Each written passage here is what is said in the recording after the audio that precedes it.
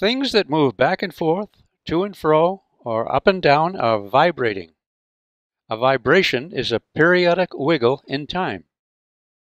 A periodic wiggle in both space and time is a wave. A wave extends from one place to another. Light and sound are both vibrations that propagate throughout space as waves, each being very different kinds of waves.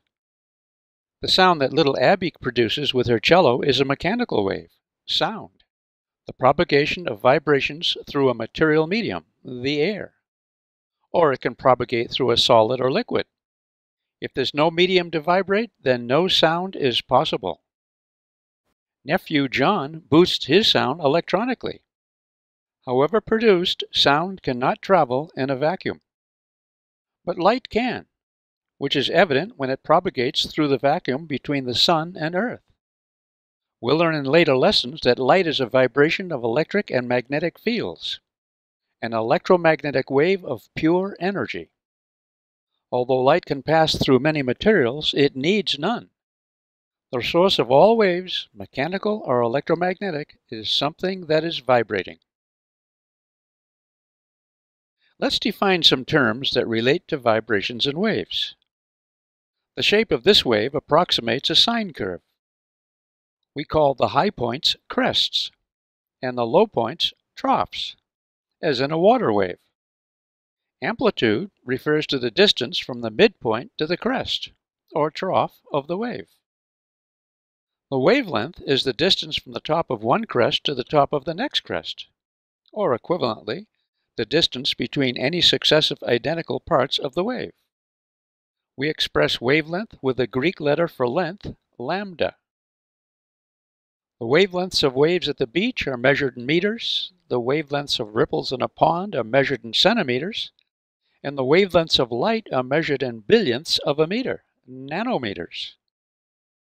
How frequently a vibration occurs is described by its frequency. Frequency specifies the number of to and fro vibrations occurring in a given time, usually 1 second. A complete to and fro oscillation is one vibration. If it occurs in 1 second, the frequency is 1 vibration per second, or 1 hertz. The unit of frequency is called the hertz, after Heinrich Hertz, who demonstrated radio waves in 1886. 1 vibration per second is 1 hertz. 2 vibrations per second is 2 hertz, and so on.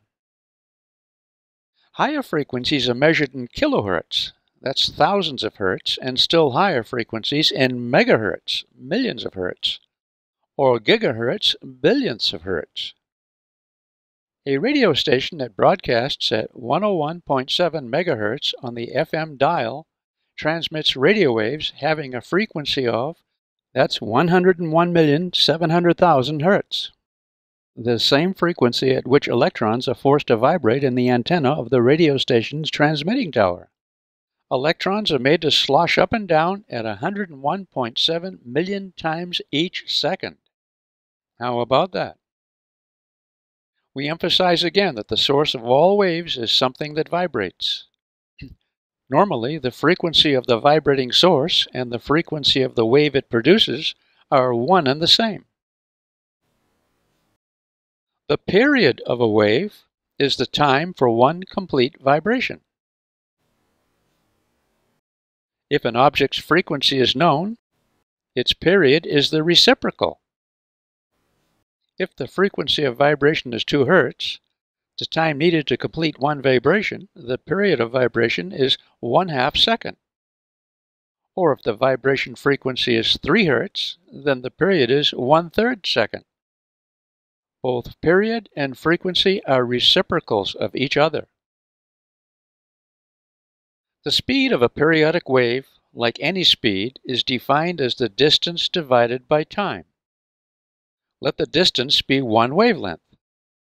Then the time is 1 period. So, wave speed equals wavelength over period, and knowing 1 over period is frequency, we see that the equation for wave speed becomes wavelength times frequency. It's common to say wave speed equals frequency times wavelength.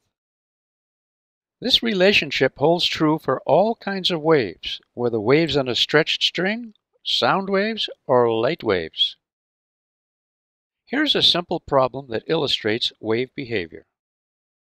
What's the speed of a water wave that oscillates up and down 3 times each second when the distance between wave crests is 1 meter? Here the frequency of the wave is 3 Hz. Its wavelength is 1 meter. The speed v of the wave at the water surface, as with waves in general, is expressed as v equals f lambda. Notice that the unit Hertz is the unit 1/seconds. So we see that wave speed equals 3 meters per second. Got the idea?